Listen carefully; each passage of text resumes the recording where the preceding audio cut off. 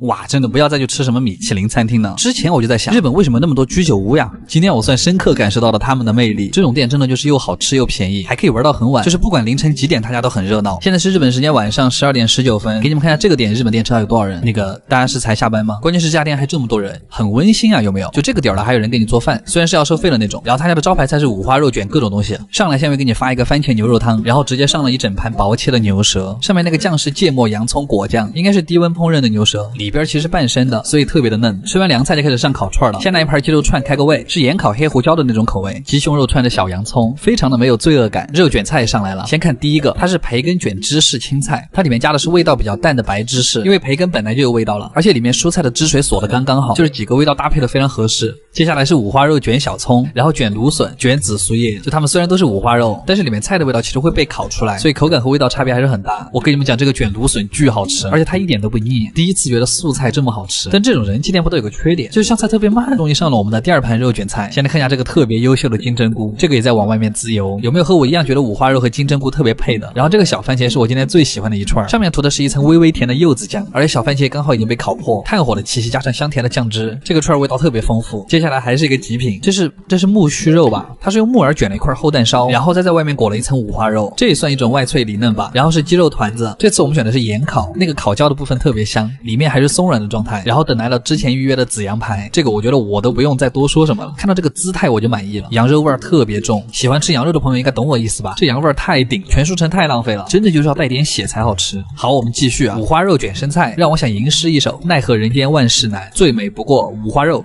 没压上。然后旁边的这个是培根卷扇贝肉，又是没见过的组合。就今天虽然吃了很多肉，但其实完全不腻，可能因为我也一直在吃菜吧。下班之后来吃一次太爽了。阿鸡推荐指数8.5分，卡哇呀，非常好吃。原来日本真的存在这种河豚全席。今天这家店非常的忙，直接把别人全家都端上了桌。这是他父亲，这是他姐姐，然后这是我。哇，其实真的要说日本料理的话，河豚跟寿司真的是我最喜欢的。又到了吃河豚的日子。这家店还是看羽生结弦的采访的时候看到，看服务员衣服就知道这家店很老，里面好像是和服，外面套了一个白色围裙。第一个前菜还是按照传统是河豚鱼皮，就是这个分量实在是太足了，挤上一点青柠檬或匀之后就可以吃了。碗的下面全是臭橙醋，夏天来一碗感觉比喝冰可乐还爽。然后第二个前菜是4个很可爱的小碟菜，这个是泡菜乌贼刺身，哇，它里面加的是明太子呀，这个好吃哎。然后这个是河豚鱼冻，里面是鱼皮和一些煮熟的鱼肉，它还加了一些很爽口的醋，这个你们可能猜不到是什么，它是芥末大肠，它因为要压住那个骚味，所以加了很多的芥末，吃起来特别顶天灵盖的那个顶。然后下一个菜就是河豚刺身，注意这个是1人份，不愧是老字号，轻轻的取上一片，放一根小葱，蘸一点红叶，再放一根这么粗的鱼皮，甚至你还可以放一块河豚肉，这个绝对是大户人家的吃法。卷起来之后再蘸一点点臭橙醋，软糯和 Q 弹的双重口感，感觉特别奢侈。接下来是一盘蒜香炸河豚，它还真的放了几个炸蒜在那，这是胸口的那一块，肉特别油但没什么皮，口感是外脆里嫩，不过油炸的话还是皮比较香。这真的就是鱼皮薯片了。吃完这个之后就把炉端上来了。これ全部フグですか？全部フグになります。皮になってます。こちら骨なしになってます。一只河豚身上真的会有这么多肉吗？我终于河豚自由了呀，姐妹们！先来一片没有骨头的，这个只能烤很短的时间，基本上第二面翻过来烤一下就可以了。你们看它卷起来的那个样子，现杀河豚就会有这样的效果。它上面是撒了一点调味辣椒粉，但它完全盖不住河豚肉的鲜味儿。里面是纯嫩的，带骨的这种会烤得久一点，反正就是从粉色烤成白色的时候就可以吃了。这种带骨的肉更嫩，而且一点点孜然会把河豚鱼骨的那个香味衬托得更明显，啃起来特别爽。然后在你吃完之前还会给你上一碗粥，也是河豚鸡蛋粥，里面还有肉眼可见的河豚肉，再就这一块烤的河豚肉吃啊，就我对河豚的所有幻想都被满足了。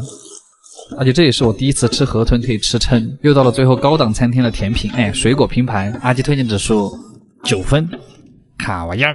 自从上次吃了那家法餐的鹅肝饭之后，现在整个人非常混沌，感觉一周不吃鹅肝那个血压就上不去非常的不合适，所以今天又去找了一家好吃的店。又到了吃鹅肝饭的日子，今天我们也是来居酒屋，就是这家藏在日本地下富人区的店了。6です。さっき電話しましたの。这家店就是人太多了。那6はどうですか？じゃあ1つだけでいい。他のおすすめは。其实这种店在日本都算是比较高级的居酒屋了，就是各种奇怪的日本酒它都有。我们的小菜是一杯玉米布丁，它是一种又甜又咸的布丁味。还好第二道菜就是我今天特别喜欢的一道菜，鸡汤炖牛舌，它这个也是煮到你一咬就能下来，在嘴巴里一顶就能摊开的那种程度，这真的好大。再搭配着上面那一坨山葵酱。牛舌里面吸的鸡汤几乎在往外喷，感觉自己分泌了一吨多巴胺，太爱了。下道菜是油豆腐包火腿，但是不知道为什么，我现在看到豆腐我就有一种生理反应。直接一口吧。但其实这个味道还挺好，就是有点难描述，很复杂。我觉得厨师应该是把火腿揉到了午餐肉里面，才会有这样的味道。口感是午餐肉，但是味道却是火腿，然后豆腐也会中和火腿的那个咸味儿，好吃哎。然后这个面也是我今天很喜欢的一个菜。妈呀，我发现我真的好花心，它是番茄香肠面，它那个酱里面还有一点百香果的味道，就非常的夏威夷。